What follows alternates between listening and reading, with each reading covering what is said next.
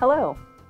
The ASRS Working After Retirement or Return to Work form provides retirees an efficient way to notify us that they are returning to work for an ASRS employer.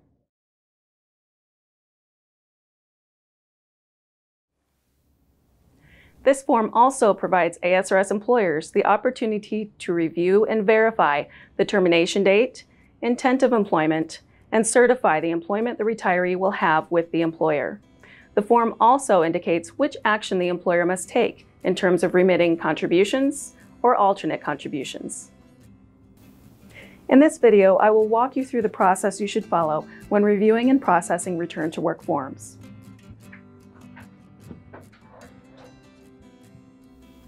You must be a registered employer user on the ASRS Secure Employer website and have the Return to Work Specialist role assigned to you in order to review pending Return to Work forms. Let me show you how it's done. Visit the ASRS website at www.azasrs.gov and click on the Employers tab at the top of the page. Click on Secure Employer Login.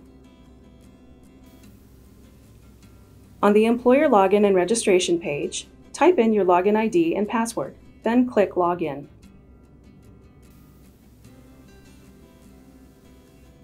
After you have arrived at the employer homepage, select Review Return to Work Forms from the left-hand navigation menu under Other Operations.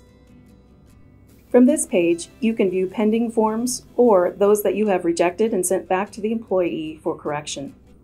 Click the appropriate button to choose pending or rejected forms, and the records will display. To view a specific form, click on the date at the beginning of the row to select the record you wish to view. Under Member Information, check the termination date. In some cases, the termination date has been provided by the retired employee and may be modified by the employer if it requires correction. Under Intent of Employment, please review the employment start date, hours per week, and length of employment to verify that the retired employee's form accurately reflects the intent of their employment. Beneath the Intent of Employment, the Action Required field will tell you if alternate or active contributions are required, depending upon the election made by the retired employee to either continue or suspend their pension. Under Employer Determination, if the intent of employment is accurate, then select I approve this RTW form, and it will be sent to the ASRS for review. If the intent of employment is not accurate, then select I reject this RTW form, and it will be sent back to the retired employee for correction. Please indicate your reasons for rejecting the form under Notes and Comments to the employee.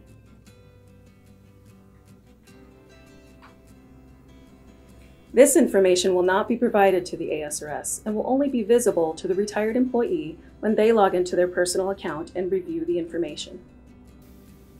The data used to determine the retired employee's status is displayed here for informational purposes.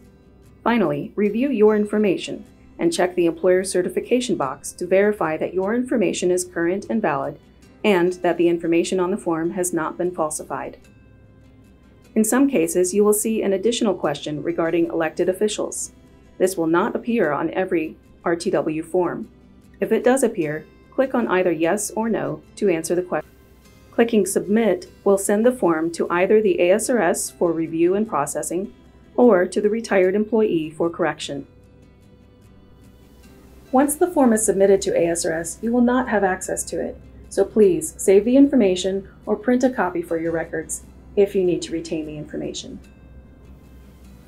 Now you know what it takes to review and process return to work forms. Check out our other employer video tutorials and guides to help you navigate your ASRS employer responsibilities.